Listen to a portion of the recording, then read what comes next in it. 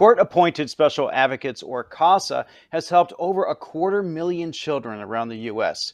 Connecticut CASA has also recently expanded its operations. I'm Nathan O'Leary for Comcast Newsmakers. Joining me is Connecticut CASA's Executive Director, Josiah Brown. Josiah, welcome to the show. Thank you. Good to be here. If we could start first by explaining to people what the work of CASA is.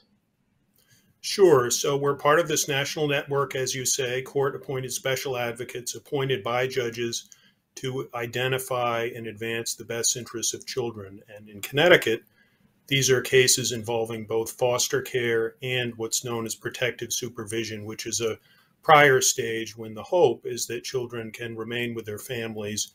And these volunteers get to know the children through regular visits. They work with the lawyers, the social workers, and other professionals such as educators and health professionals, and can periodically make recommendations to the judge about what is in the child's best interest. The hope is that every child can find a safe, permanent home as quickly as possible.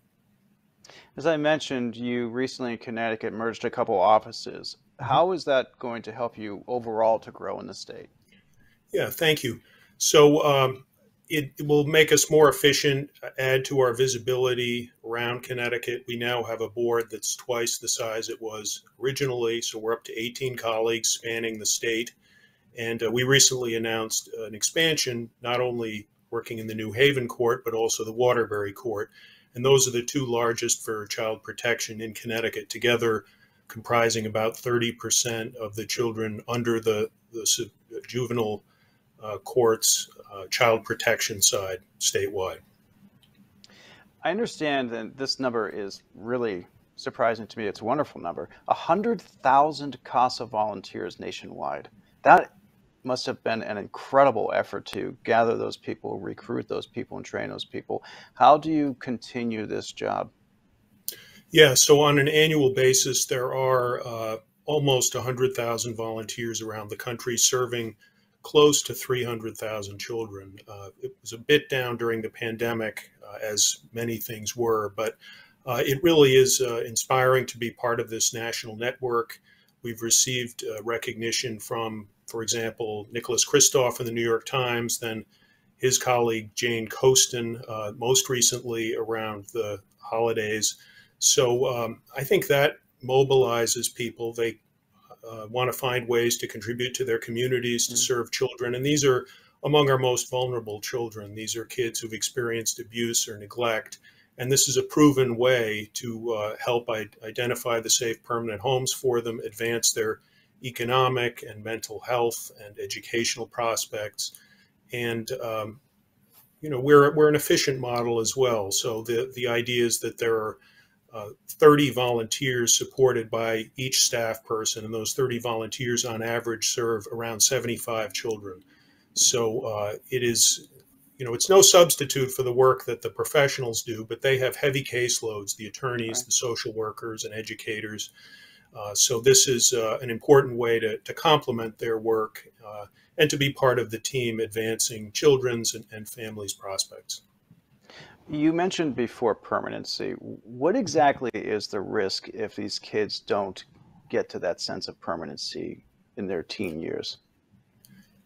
Well, there are many risks associated with prolonged time in the foster system, those who age out, as the term says. Children in foster care are only about half of them graduate high school, only about 3% will end up graduating college.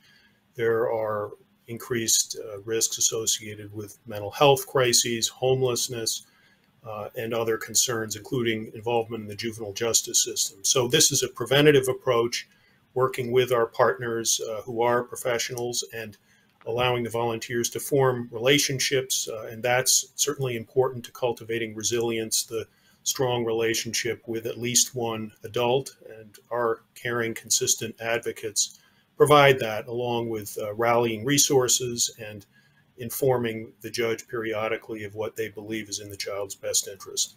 This is a proven model with results around the country. So children with CASA volunteers are 25%, they spend on average 25% less time in the foster care system, and they're only half as likely to return to the child welfare system once their case is closed. So that's the kind of proven record that we trust people will continue to invest in, and volunteers will continue to seek out this opportunity.